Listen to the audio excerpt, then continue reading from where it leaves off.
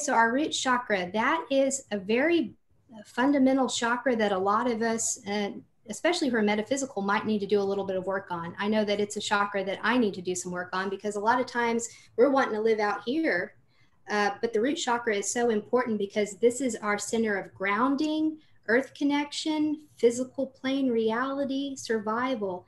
We're here to have a earth experience, so we need to be very present and focused in our bodies. So this is a good chakra for us to work on. So it's located at the base of the spine, the pubic bone area. The traditional color that's associated with it is red. So red crystals can work really well here, but also the black crystals or dark colored crystals work very well because of their grounding quality. The glands that are associated with this chakra are the adrenal glands. And so let me just kind of go through some symptoms that you might be experiencing if you have an imbalance or a blockage in that root chakra.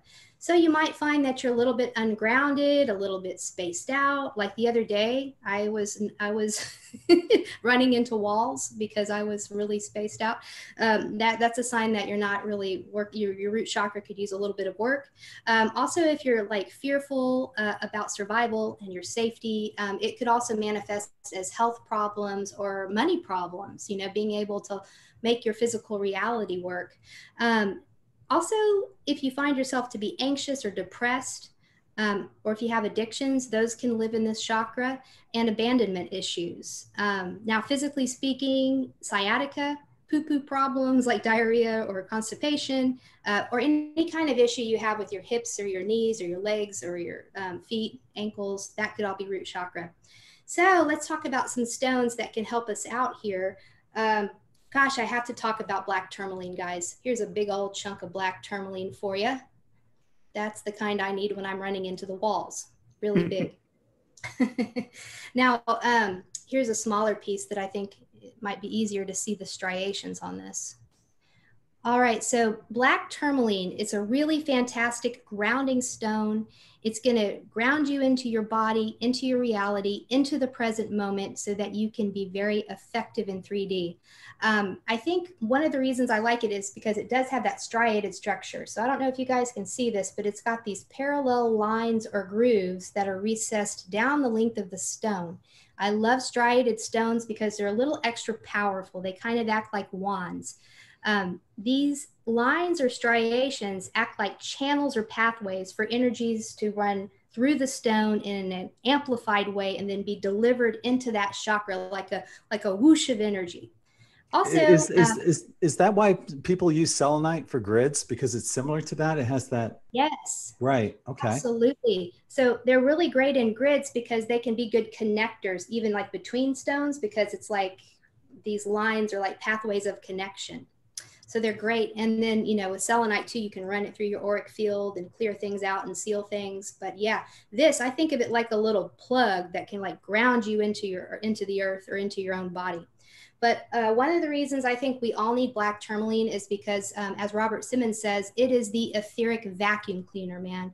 This thing can go in there and transmute and clear all kinds of forms of negative energy that are going around, like lower thoughts, negative emotions, even psychic attacks, spells, entities, EMFs from your technology, and it can even help you to release toxins or environmental pollutants that you might have picked up. So this is going to clear everything out. And it is a piezoelectric gemstone, so it has this electrical charge. It actually creates a force field around you that deflects negative energy. So this is going to keep you nice and safe and secure on the planet. It's going to help you if you really need to focus, like say you got to work on your taxes or something and you've got to be very present and sharp. It's going to keep you in your 3D. It's going to keep your 3D functioning very well. And this is also a good one if you're going through a challenging life situation and you're experiencing stress, tension, anxiety, fear, anything like that. It's going to help you to let that go so that you can be really present and focused in the moment. So it's a great stone. Now, the second one I'd like to cover, I think that this is important to talk about right now, and that's shungite. This is my shungite Merkaba. Now, this is a rare stone. Most of them come from Russia, and it's got a secret weapon. It's got a secret ingredient in here, and that is fullerene molecules.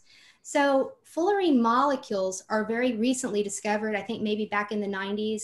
What they are is these hollow carbon molecular cages that form into the shape of a dodecahedron. Ah, there you go. You need this stuff around your electronics, and we'll get to that. It's good to have. I'm glad you have that right there. Yeah, so these fullerene molecules, when they were discovered, scientists got like so excited, they were on fire. They named it the molecule of the year because they were finding all kinds of applications in like scientific fields, nanotechnology, even healthcare. But what they found is that they provide a host of biological benefits as well. They have antioxidant kind of properties. They help with clearing toxins. They're protective. They are even known to help with cancer and slowing down the AIDS virus. So a lot of benefit to the physical body and taking care of our vessel. That's part of a first chakra kind of thing. But I think it's super useful right now because of the energetic protection that this stone can give us. It helps to neutralize many forms of negative energy, like emotions and thoughts. But it's especially useful for the EMF stuff. And since, you know, we're seeing this rollout of the 5G, 5D sounds fine, but 5G, we don't know what that's going to do to us. So what the scientists demonstrated was that this shungite can diminish the negative effects of cell phone radiation. They were able to prove this. So it's recommended that you either wear shungite as jewelry, or you could place shungite near the source of the EMF radiation, like your Wi-Fi router or your electronic equipment, just to help block out and mitigate some of those negative effects. So I just wanted you guys to know about this because it's one of the best stones out there for this purpose. But in addition to that, it's just a highly beneficial stone for multiple levels of your being as well. So when you wear shungite, it can actually correct many different energetic imbalances in your auric field. It's known to balance your emotions back out and to give you a boost of vitality and energy. In fact, in Russia, where the stone comes from, they make shungite rooms. So they get like tiles and they make little rooms of shungite. They use these in the prison system, actually. And the prison guards, when they're kind of in these negative situations all day and they get really drained and fatigued and out of balance, they have them go sit in the shungite room, and it rebalances their energy and it replenishes them, and they come out feeling better. So shungite, it's something really interesting that I just wanted you all to know about and go get some. So that's what I had on the root chakra. Should I move on up? Well, somebody was asking before we move on about black tourmaline and how large of a piece should this be and how do we use it? And that was from Violet Lotus. Okay, hi Violet Lotus. Yeah, now it's kind of interesting because even a smaller piece can work very well. Like a piece that's about this size is what I would normally use if I'm doing a crystal healing session with somebody. It's a good size that just fits nicely on the chakra. And even a small piece like this, if you use it intentionally, it can purify basically your whole auric field. Like honestly, most crystals and stones, their energy can go out a few feet. And if you're within a few feet of just a small crystal or stone, it can be affecting you. One idea, if you just wanted to do a quick cleanse of your whole body with one piece, like a small piece, this is something I just kind of discovered because the stones told me. I never read it anywhere. I do a breathing technique with the stone because I believe the energy of the stone can ride on your breath. So I literally just hold the stone to my nose and I breathe it in. And then I send it down through my chakra column. And then I literally just breathe it into every chakra. And I start at the root and I go all the way up. And then the last breath, I breathe it in and I blow it out. And I just imagine that energy going through my whole auric field. And then if you just wore a piece all day, it should keep you good all day. So Did you ever do that? Did you ever do that breathing thing like at Walmart and have people look at you strangely? I haven't actually done it out in public. I usually wait till I get in the car or I'm home or something. Then I.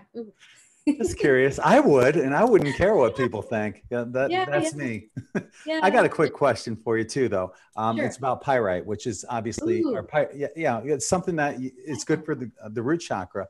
Why would it not be good for the solar plexus, seeing how it's kind of like goldish and gold like the sun? It's fantastic for the solar plexus. It's actually a top solar plexus stone because, it has the right color ray, and it's also a very masculine type of a stone because it forms in these geometric cubes and shapes.